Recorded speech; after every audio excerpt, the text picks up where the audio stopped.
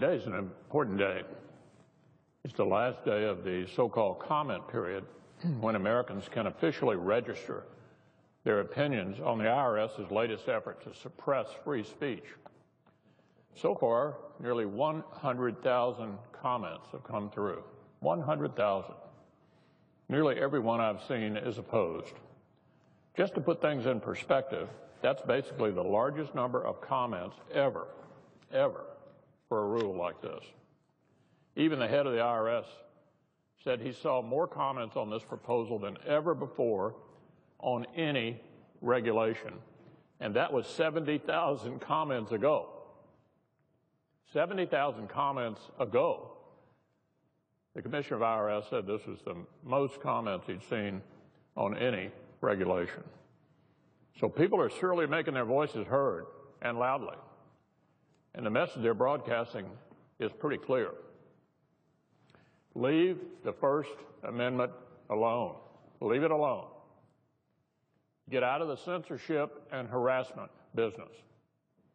Stick to the job you're actually supposed to be doing. And let's be clear, the folks who are logging opinions like these run straight across the political spectrum. Labor unions are upset. Business organizations are upset. Civil liberties activists are upset. Taxpayer groups are upset. Grassroots groups right across the political map are upset at what they view as an assault on their First Amendment rights, and all you have to do is read their own words. One group of primarily left-leaning First Amendment advocates said the new regulation would, quote, impose serious burdens on free speech and hinder the democratic process it serves. An official with the ACLU described the IRS proposed regulation as creating, quote, the worst of all worlds, end quote. The proposal, he wrote, could seriously chill legitimate issue advocacy from nonprofits on both the right and the left, and would disproportionately affect small, poor nonprofits that cannot afford the legal counsel to guarantee compliance. And here's what one labor union had to say, quote, given the history of misuse and abuse of the IRS immense powers in the not-so-distant past, it is disappointing and disturbing that this fundamental principle has been forgotten and that this regulation is the IRS proposed response to its recent missteps. So left, right, center, folks understand what a threat this rule poses to the most cherished of civil liberties. They also realize that a group the administration favors today could easily become a group the IRS targets tomorrow. That's why this fight is so important, why it's so inappropriate to hand this kind of power to any administration. I don't care what party the president's in. And that's why I, along with several of my colleagues, recently sent a letter to the new commissioner of the IRS explaining in some detail just why the agency's proposal was such a bad idea, a terrible idea. In that letter, we also reminded the commissioner of something else, too. The ball's in his court on this one. The ball's in his court. He could stop this rule tomorrow. And given the comments he made about restoring integrity to the IRS when the Senate voted to confirm him, that's exactly what we expect out of him. In fact, that's essentially the mandate on which he was confirmed. So here's the choice before him. This is the choice the Commissioner of IRS has. He can either fulfill that mandate to the American people by restoring integrity to an agency that they no longer trust. He can be a hero and say no to those who are pressuring him to crack down on the First Amendment rights of ordinary citizens.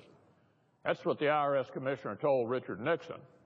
He said, I'm not going to cooperate with your effort to target your enemies. Or he can serve political masters over in the White House. He can implement regulations that will erode our most fundamental civil liberties, regulations that would almost certainly lead to the harassment of conservative groups today and quite possibly the harassment of left-leaning groups in the future. In fact, a recent letter Representative Camp received from the Treasury Department appears to suggest that unions in particular have a lot to fear from this proposal. So look, now's the time to act. America's free speech advocates are standing up with one voice. Thousands upon thousands made their voices heard in the opinion process. Millions more, I suspect, are right there with them in spirit. Some who oppose this rule picked the president in the last election. Some voted for his opponent. Some may have even cast a ballot for another person entirely. But what unites us is our love of the liberties that have allowed Americans to disagree for centuries. Commissioner Koskinen, do the right thing. Stop this regulation.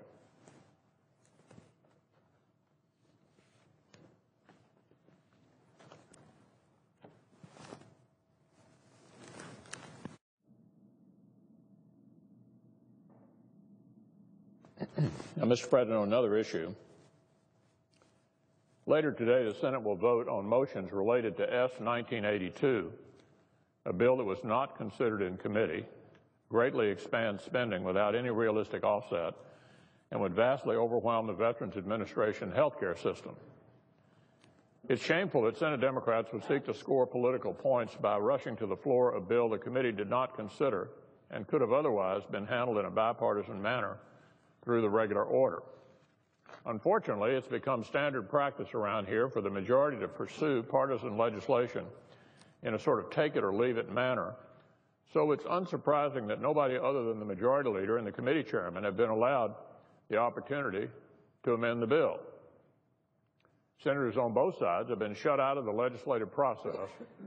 For example, we can't even vote on the ranking member's Veterans Amendment, legislation I support that will not add to the deficit. I'm a co-sponsor of this legislation, which provides full COLA restoration for service members entering the military in 2014, provides advanced appropriations for VA mandatory accounts, improves services and benefits for victims of military sexual trauma, enhances benefits for survivors and dependents of deceased or disabled veterans, encourages the hiring of veterans, and unlike the Sanders bill, is fully paid for. Now, as for the Iran sanctions language in the Burr Amendment, as I noted yesterday, there is significant disagreement between the President and many members from both parties in both the House and the Senate concerning the best way to prevent Iran from acquiring a nuclear weapon. The Iranian regime has carried out its best attempt at a charm offensive to forestall not only the implementation, but the legislative consideration of even tougher sanctions should the regime fail to fulfill its commitments, according to November's interim agreement. The interim agreement included a joint plan of action agreed to by Iran. According to that joint plan of action, the U.S. administration, acting consistent with the respective roles of the President and the Congress, will refrain from imposing new nuclear-related sanctions. The agreement is spelled out clearly to the Iranians.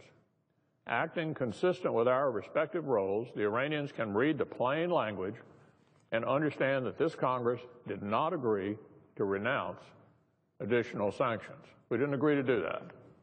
Yet the majority leader is determined not to allow a single vote on the Kirk-Menendez bill, which could be fully debated by this body prior to a vote. We'll not have that debate, apparently, nor will we vote on any amendments related to the bill before us. Mr. President, I yield the floor.